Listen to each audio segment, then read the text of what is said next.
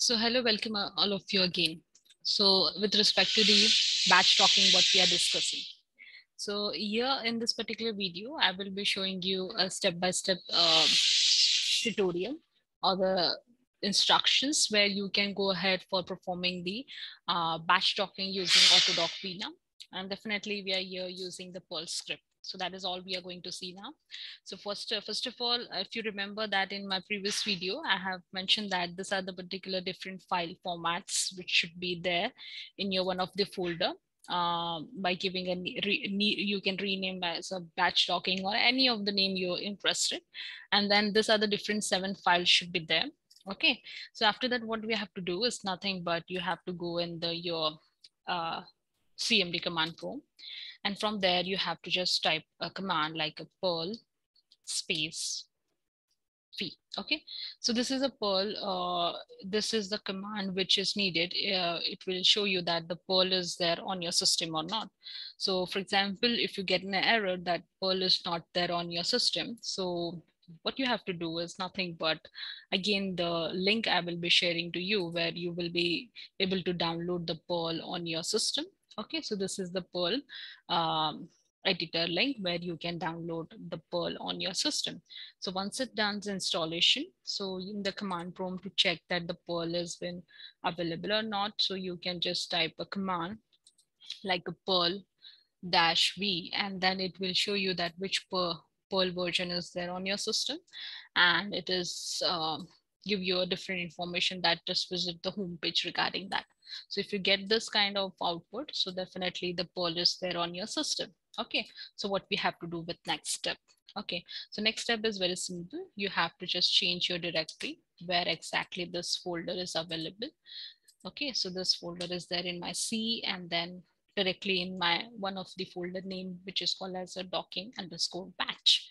So you have to go in your command prompt and just paste that particular thing and then enter. So now the directory has changed. Okay, once the directory has changed, then you have to write the command which is over here. Okay, so I have previously copied this. So if you remember that I have mentioned to you that you need a command like Vina. Okay, so Vina_split. So what is the role of that? So here you all can see this one. I will just make a full screen, and I'm just zooming this thing. Okay, so that you all can see. So here you have to write a command like Vina_split.exe. If you remember that this is the same file is there in on our particular folder. Fine. So this we are calling over here in the CMD command. So Vina_split.exe, then --input. Okay, what is your input ligand file, which should be in the PDBQT format? Because if you remember that all the particular might be, if you have hundreds of the ligands or the 200 of ligands. Okay, so we have saved in the PDBQT all ligands in the one file format. So how to extract and split the particular individual file so that it will just perform the docking study by using a single command. Okay, so here you can see that if you just run this, if you remember that this is the same name of file which is there. Okay, now you can see this one, ligand, okay, which is in the PDBQT. So I will just remove this. Okay, so according to the previous thing, I have 7 files with me in total. So then I have Vina_split. So I'm using that particular command over here. And then my input ligand is small l ligand.pdbqt. If you see that, exactly the same thing. Okay, and then what I supposed to do? I should have to run this. So once I run, so I will be getting an output. Okay, so here you will not get exactly what you need. So you have to just revisit on your folder. So now you all can see that on my system, I have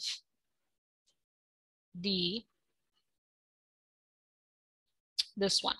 Okay, so I have the particular,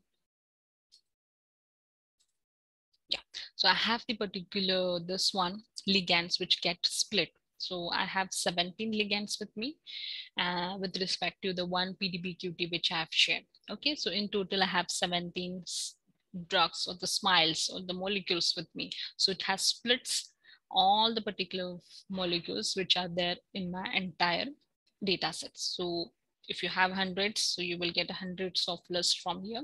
With, again, it is in the PDBQT format. So I will just mention name, detail. Okay, so I just click on detail. So I got that this all are in the PDBQT format. So what is the next step? Okay, so next step, what you have to do is nothing but you have to just write a command which is over here. Okay, so directory. So dir is nothing but the directory. Okay, so directory where you, definitely the data is available, /b, and then greater than sign you have to take and just write ligand.txt. So why we have to do this? So you have to create one file over here, new, and then text file, and just rename as ligand. Okay, why to do this? Because it will just read the ligands from this file. So right now you can see that there is nothing over there in my txt file of ligand. It's an empty file. Okay, so I'm going to close this. Now it's a 0 kb. So next, what you have to do, you have to run the command which is over here. Okay, once you run that, so you have to click on enter, and once you click on enter, you have to now proceed to further command. So that I'm going to show you right now. So here, as I mentioned, one command like a directory /b greater than ligand.txt, which we have done right now. Fine. So this is an empty. Okay. So once you do that, you have to run this particular command. And after running the command, you will find that here, the txt file, if you open, you will get the entire list of PDBQT.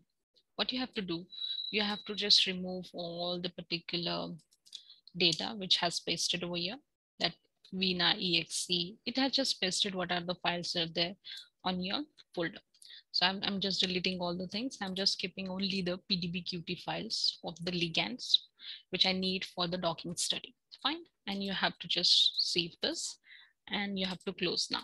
So right now what we have is nothing but all the PDBQT files which are over there in a single file, so that it can take this txt file and it will just perform the docking accordingly. Fine.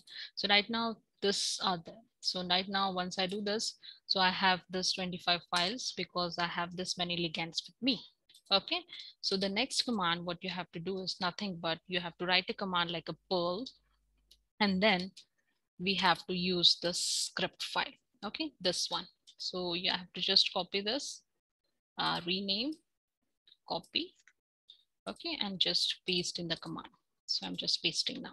Okay, so what is the next command? Perl vina underscore windows.pl. It's because it need for the docking. Okay, batch docking.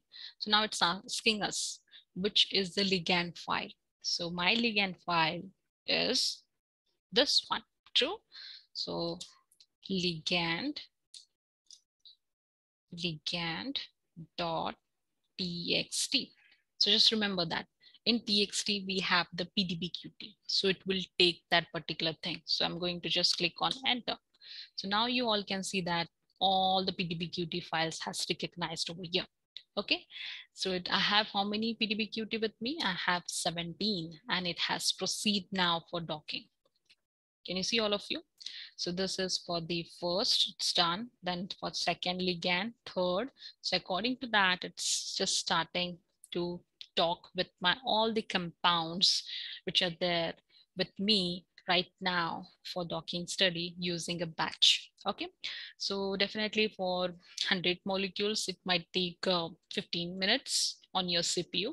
But if you're just working on the server or the GPU, so it will just done within a few minutes. Okay, so if you have even 200 molecules, you can just on, and then you want to work on your CPU, then it will take a run around the, what you can say as the 10 to 15 minutes.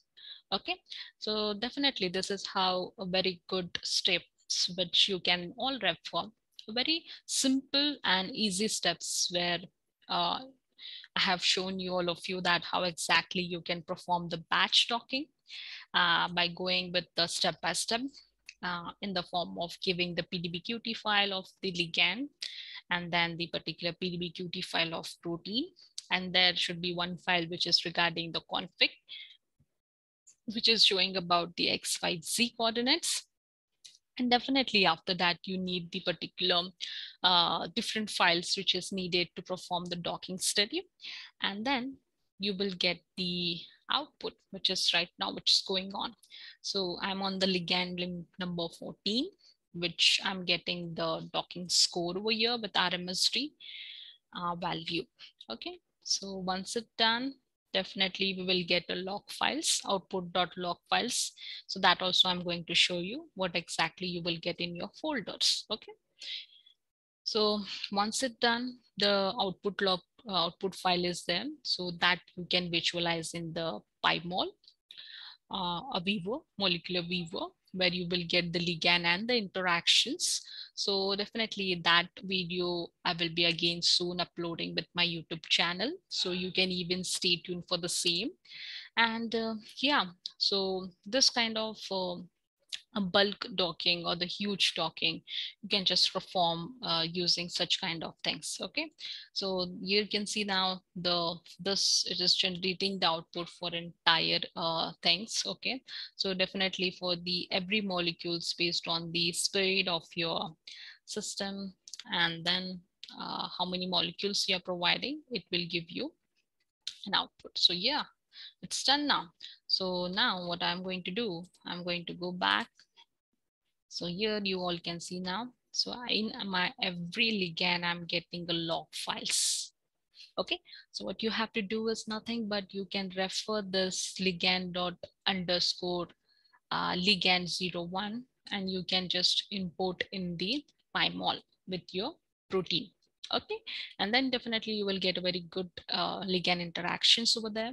So definitely that I will be showing you in the next video.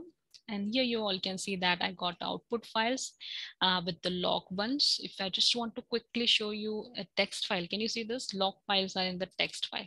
You have just opened in the text file. So I'm getting the exactly the same thing which I got in my CMD command pro. The scores are over there. So I got the 10 poses because we have mentioned in our config file, if you just remember this. Okay, so 10 poses. I'm interested in the 10. You can just convert into the 20, 15, how many poses you need. Okay, so these are the things what you can get.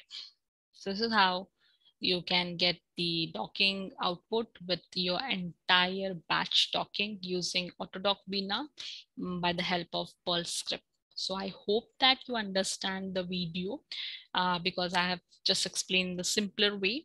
If anybody have any query, they can just drop their comments, and then definitely you can even go ahead by performing a batch docking with your any target of your interest, and definitely this is how you can do. So I hope that you understand the video. Any comments you want to just mention, definitely you can drop that, and then the related files, the related video links for your reference, that all I'm going to share in this video. Okay, so thank you.